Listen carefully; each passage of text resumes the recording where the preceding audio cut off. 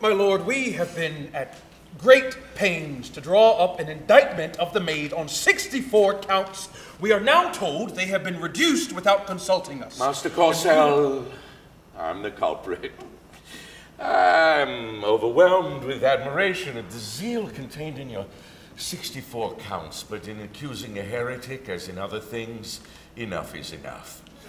Also, you must remember that not all the members of the court are quite so subtle and profound as you are, and that some of your very great learning might appear to them to be very great nonsense.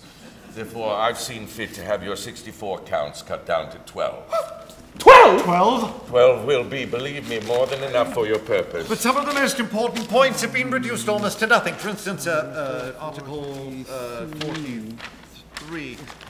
The maid herself actually declared that the blessed Saints Margaret and Catherine and the Holy Archangel Michael spoke to her in French. That is a vital point. You think doubtless they should have spoken in Latin? No, he thinks they should have spoken in English.